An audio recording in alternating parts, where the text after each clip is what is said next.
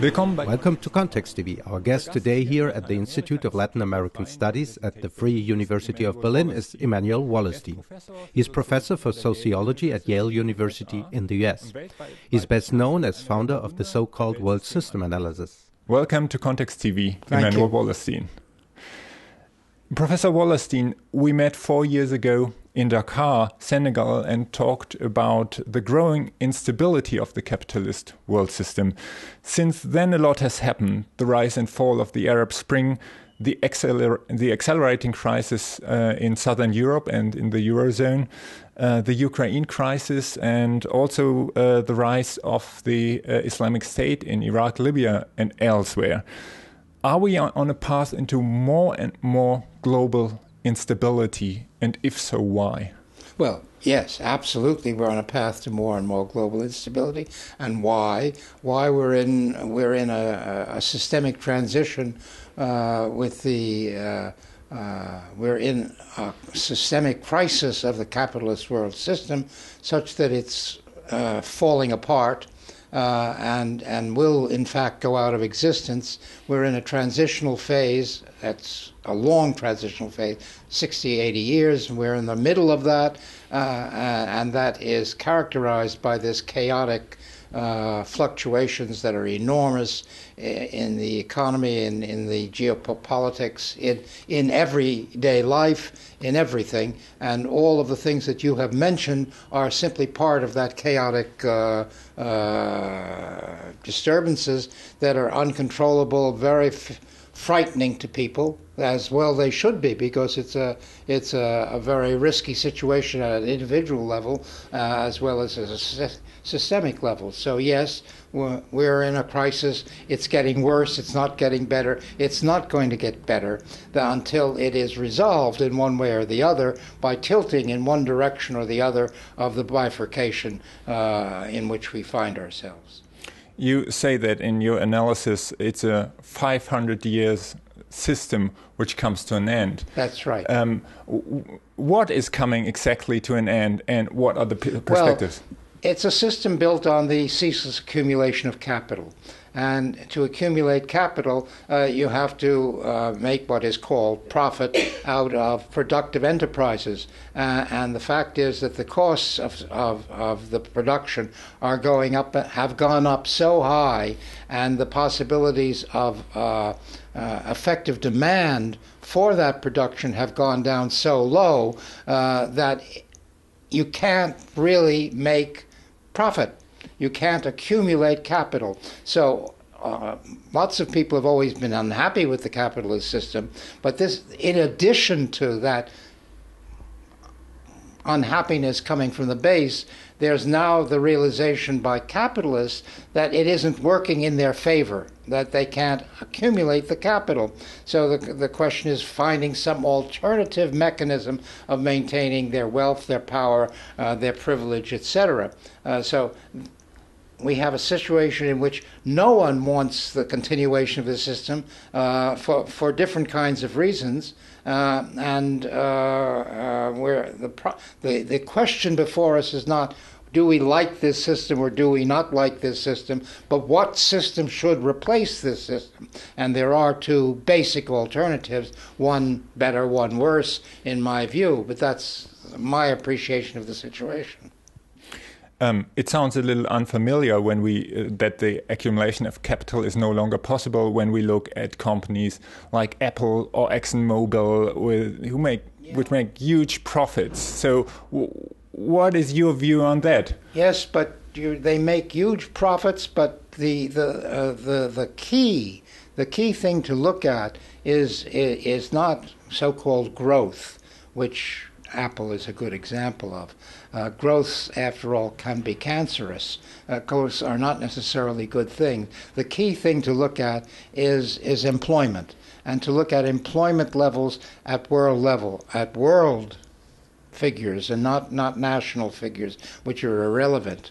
Basically, if it goes up or down in one nation, it's quite irrelevant. And if you look at those figures, employment unemployment figures have been going up and up and up. And the fact is that the new kinds of industries that get founded these days and out of which you can make some money don't employ many people. That's the real problem today. It's not only that how shall I say, the unskilled workers are no longer needed, replaced by machinery, but the skilled workers are no longer needed. In fact, what we call middle-class white-collar workers are no longer needed and basically being replaced by all kinds of mechanisms that's fine for an individual company, but what it means is there's nobody to buy the products. And that's the real problem, that there's nobody to buy the products. If there's nobody to buy the products, it doesn't make sense to invest money in trying to create the products to be sold. And so we're in that kind of squeeze everywhere, which doesn't get better, it gets worse and worse and worse. You've also written about speculation, that when investment is no longer profitable. Yeah, well, but speculation doesn't create new capital. Speculation is just a mechanism of shifting the capital from the hands of A to the hands of B. That's fine for B and bad for A, but it does nothing for the system as a whole. That's the point. You have written extensively also about the decline of U.S. hegemony in the world. However, the U.S. is still controlling the world seas. They have military bases all over the place. They have intelligence, which is pervasive. So why do you think that U.S. hegemony is on the decline? And what is coming after that? A truly multipolar world, or a Chinese 21st century? The U.S. has by far and away the most impressive military structure in the world today. Nobody could declare war on the United States and have the vaguest hope that they could win. But that's irrelevant, you see, because the United States can't use that military. That's what it has discovered in Iraq, in Afghanistan, and this is what is terrifying Obama about getting so-called troops on the ground. We can't use the forces, and therefore people don't have to take account of it. That's it. It's the strongest military in the world, but it's an irrelevant factor in the real world. All we can do is bomb, right? Okay, that's pretty good, except that antagonizes people all over the place, makes the situation even worse, and then you have to bomb some more, and you have to get somebody else to send troops on the ground. Well, now other people are being asked, please send the troops on the ground that the U.S. can't send, and they say, why should we? We'll get into the same kind of trouble that you're in. So what can I say? Today, the U.S. has a strong military, but it doesn't have a strong military. It doesn't have a strong military because back home, nobody wants to send troops on the ground. They don't want American troops on the ground, surely. That would get any president in enormous trouble in the United States, which they know. And people want you to bomb for them, but then they want to complain about the fact that you've bombed for them and be angry at you for that reason. It's a hopeless situation for the United States. The United States has no real effective choices. It's powerful, but it's powerless at the same time. And people don't want to see the powerlessness of the United States, which is increasing, not decreasing. Which role does trade play in that respect? There are a lot of new big trade deals on the way, the TTIP between the European Union and the United States, TPP between Pacific states.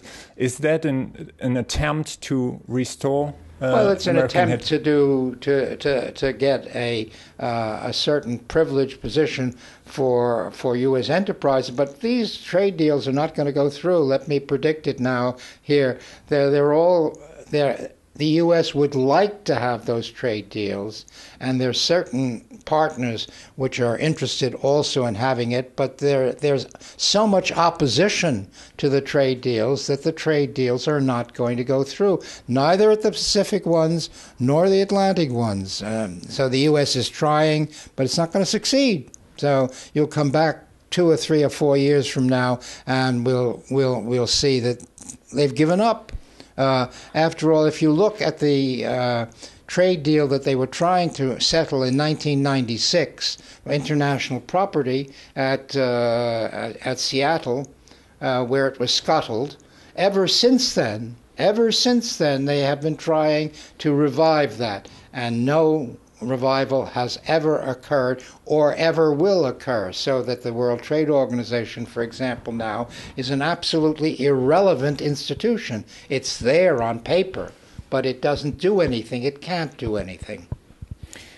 Ukraine has become a hotspot of hegemonic fights between the US and Europe and Russia. What is that conflict about, in your view, in a geopolitical perspective? What are the interests of the US, of Germany, also the EU and Russia on the other side? Well, first, if you start with Russia, I think Russia's interest, single primary interest, is not to have the Ukraine in NATO or in the European Union. And if you gave Russia that, she would be happy. Okay. Now, what is the United States' interest? The United States' interest at this point is defined in terms of a lot of domestic pressures to support the virtuous Ukrainians. The Ukrainian government's interests, the one in Kyiv, is to establish itself as a member of these European institutions and NATO. Germany's interest, France's interest, is not to have the Ukraine in the European Union. For very good reasons, because they don't want to cut their ties with Russia.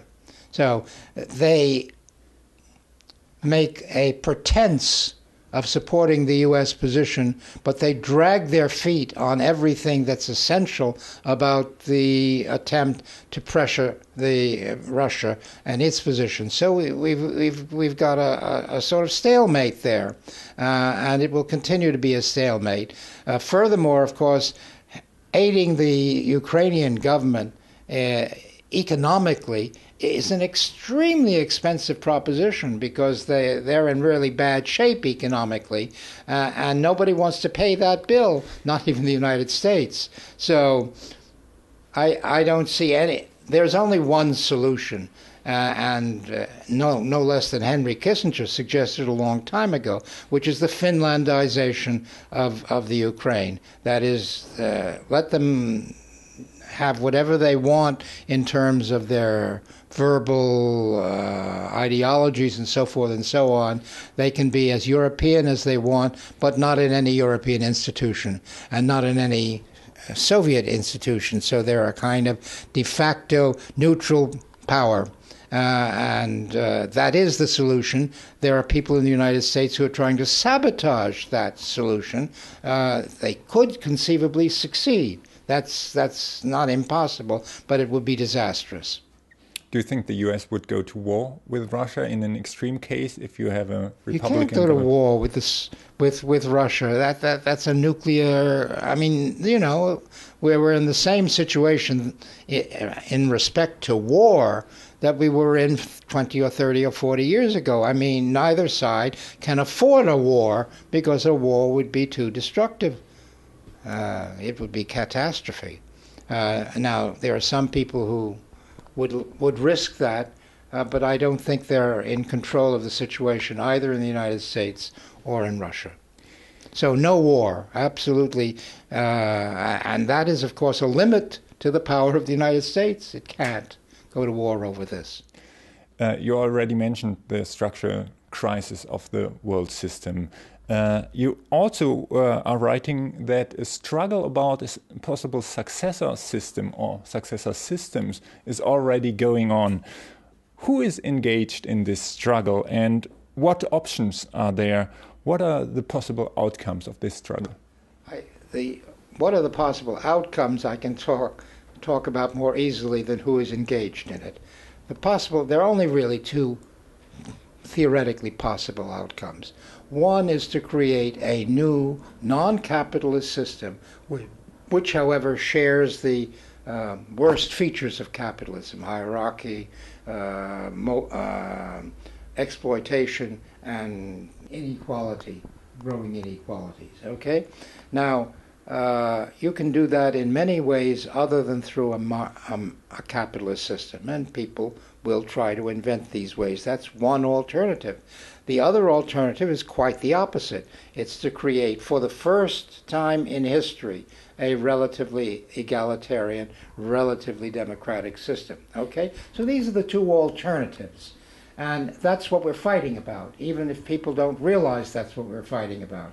Okay? So who is fighting? Well, most people aren't aware that they're in this kind of battle. Okay? So there are small groups on each side who are aware and are trying to mobilize people, because basically in this kind of chaotic situation we have how shall I put it? The historical debate of Western philosophy has been between determinism and free will, and people took a position on which is the basic reality of the world. Is it a determinist world, or is it a world of free will? And I say you have to historicize that. It's not one or the other. It's one or the other at different points in time. That when a system is in normal operation, it is a determinist system. You can try to change it in very fundamental ways, and it gets pushed back to an equilibrium, maybe a moving equilibrium, but to an equilibrium. When you're in the transition from one system to another, when you're in the structural crisis, then you're in a system of free will, because every little motion on everybody's part shifts the system in significant ways, right? So it's the theory of the butterfly, right? It was discovered 40, 50, 60 years ago, right? That if a butterfly flaps its wings over here at the other end of the world, it changes the climate, because it changes the initial conditions of some process. Okay? So I always say at that point, we're all little butterflies, right? And every nano action in every nano way affects the outcome. But while we know that the outcome has to be one or the other of these two wings, two branches of the bifurcation, what we don't know is which branch will win. There's no way of predicting that. So we just have to struggle along and fight along and try to persuade more butterflies to do things on our side than on the other side. Yesterday you talked about the errors of the old left, what you call the two-step ideology: first seize state power and then change the world. And you have said that this ideology has failed historically. So why has it failed, and what are the alternatives? Horizontal, decentralized struggle for change? Yeah, well, it has failed because it succeeded. It succeeded basically in the period 1945 to 70. Came to power all over the world, anti-systemic movements, and they didn't change the world. And they didn't change the world because, how shall I say, they didn't want to change the world. Or when they came to power, they wanted to pursue their privileged positions, etc. What's the alternative? Is it horizontalism? Yes, I think it is. I think it is, but I have to persuade people. Explain what horizontalism means in opposition. Well, horizontalism means that you assemble a family of anti-systemic movements of all conceivable kinds, right? And you listen to each other, and you talk to each other, and you try to learn from each other, but you don't create a single structure with a hierarchy within it, right? And you support each other in thrusts. So 5 movements over here may get together to do X, and 6 movements over there may get together to do Y. That's all good. That's all a plus, right? Without attempting to create a verticalist structure, which inevitably means we have to exclude movements that don't pursue the exact verticalist strategy, which is what the old left used to do, and meant continuous splits of the various movements, endless splits of the movements, endless angers, endless attempts to control the other, etc., which in the long run turned out to be self-defeating. You talk also about the spirit of Davos in opposition to the spirit of Porto Alegre. Explain what you mean. Well, I just use those as, how shall I say, language to summarize the two alternatives in the bifurcation. The spirit of Porto Alegre is the spirit of moving towards a relatively democratic, relatively egalitarian world, and the spirit of Davos is the spirit of finding a new structure that will replicate the advantages to the privileged minority of the old system, but based on some new kind of method of doing that.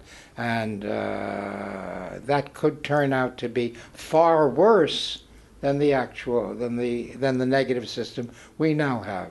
But in any case, it won't be better. What about the splits within the spirit of Davos? Well, yes. You see, within each of these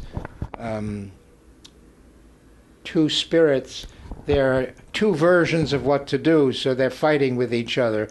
The Davos people are fighting between using the technique of forceful repressiveness versus the technique of seductive pseudo-reforms, right?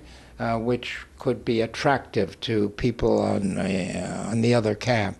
And the spirit of Porto Alegre is a split between the horizontalists and a sort of revived version of verticalism. So we really have 4 points of view floating around, and that gets very complicated for people to understand and appreciate and analyze, and leads to still greater confusion. But that's the reality. We're living in a very difficult world in which it is difficult to discern what we ought to do, how we ought to do it, and all within the context of not knowing what the outcome will be. We cannot know intrinsically who will win. We can only hope and work to make our side win.